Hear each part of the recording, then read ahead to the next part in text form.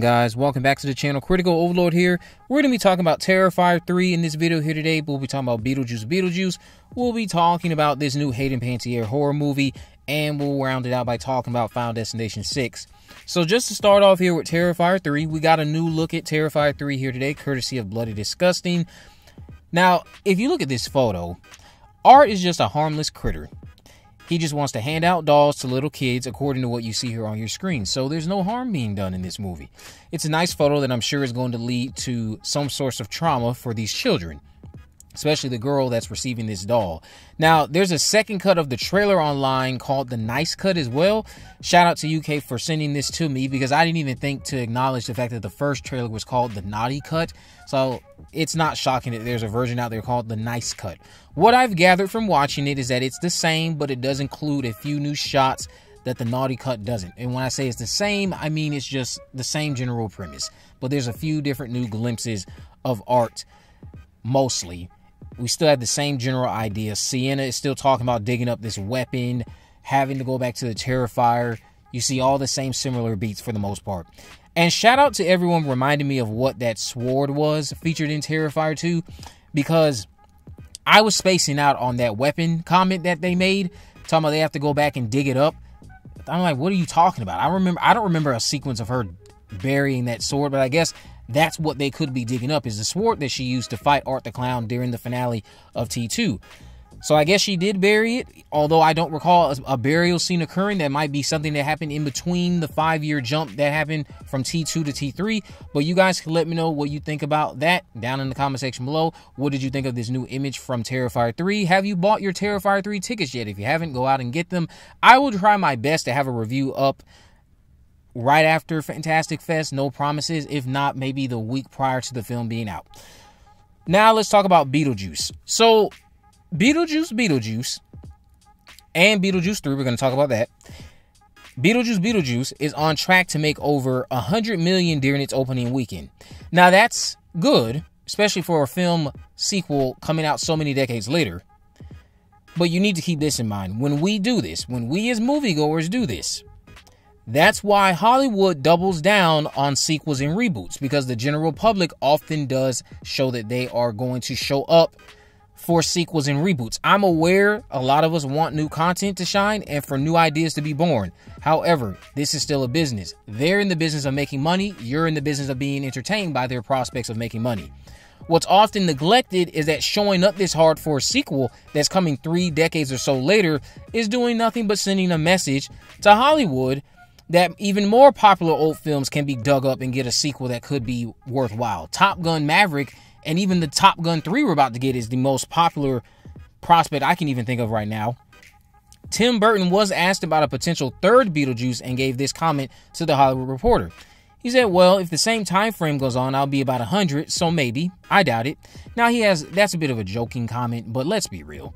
If the film is making that much opening weekend, depending on what the budget was, they're not going to wait that long to do Beetlejuice 3. They're going to give us Beetlejuice 3. Now, if Tim Burton isn't down to direct Beetlejuice 3, the rights holders will just find a new director, and they'll try their best to convince whoever they want to return. Whoever makes it out of Beetlejuice alive, whether that be Jenna, whether that be Winona, whether that be Michael Keaton himself, whoever makes it out of Beetlejuice 2 and can make it into the third film, if Tim Burton isn't down to direct, they'll just find someone else, because an opening weekend like that, Beetlejuice 3 should be a no-brainer for them. Again, it's all about making money to them, and we want to be entertained, but again, it's still a business. Now we're going to talk about this report with Hayden Panettiere's new horror film. According to Deadline, Hayden Panettiere will star in A Breed Apart, which is being billed as a reimagining of the Wes Craven produced and Nicholas Mastandrea directed The Breed. The upcoming movie is more accurately a sequel of sorts to The Breed and is set after the events of the first film. The new picture originally bore the same name, but the title has now been tweaked. The plot of A Breed Apart sees a pack of dogs escape during the making of a fictional The Breed 2 movie during filming on a remote island, so it has some meta aspect to it. It says years later, a group of YouTubers are drawn to the islands to try and find the canines in a project they hope goes viral, and which is the brainchild of influencer Vince Venture, who was played by Bragg. The reality is that they face a fight for survival, and each of the influencers must use their unique skills to stay alive. Now, I have so many questions about this because, for one, I didn't think that this film had a cult following at all. Not in the way I've seen certain articles make it out to be. I didn't think this film had a cult following. I haven't even seen The Breed since about 2009, maybe even a little bit longer than that. It's not a stellar film by any means from what I recall, just a nostalgic horror film that I'll be revisiting soon if we're getting a sequel to it. Are you guys a fan of The Breed? Let me know down below. I genuinely have not watched The Breed in over 15 years. It has to be at least over 15 years. If not 15, at least over 10. I only watched it a couple times. It was fun. It was dumb. I don't mind revisiting it. Like I said, I don't recall that being a stellar movie, so I don't really have too many high hopes for the sequel, but I will be watching, obviously, for Hayden Panettiere. Now, the last thing we're going to talk about here is going to be Final Destination 6. Final Destination 6, aka Final Destination Bloodlines, is going to be introducing a guidebook of sorts. Allegedly, this book has been created and updated for several decades since that tower collapse premonition that we know is going to be featured in the movie. Who the guidebook belongs to is something many of you studying the film front and back, you already have that answer to. You already know who it belongs to. However, that person did have help making the book. This guidebook will also reference a previous premonition event, maybe a couple others.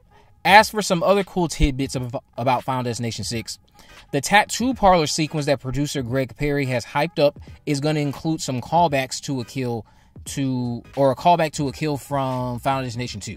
How it calls back to that kill in Final Destination 2, I won't say, but you'll see what I mean when it drops. And if you're someone who wears piercings, just more tidbits about that Final Destination tattoo parlor scene. Maybe don't wear any piercings while watching this movie, because I hear a piercing is involved with this tattoo parlor moment. Specifically, a nose piercing. So, if you don't want to have any type of wincing moments that are heightened in any sort of capacity and you have piercings, just don't wear them. Now, I have heard Kelly Clarkson's What Doesn't Kill You Makes You Stronger is a song featured in the soundtrack. I just wanted to point that out. Sounds like it's going to be a pretty hilarious song to include. So I would say maybe don't include that song. If you, in the official release, I don't want to hear that song. But again, it just sounds like it could make the sequence cartoony and take away the tension. Let me know what you guys think about this down in the comment section below. If you haven't already, of course, make sure you subscribe, turn on post notifications, and never miss a video. In the description, I'll have links on my social media accounts. I'm on Facebook, Twitter, and Instagram. You can message me there to let me know any movies, news, or reviews you'd like me to cover in the future. And with all that in mind, guys, I will see you in the next video.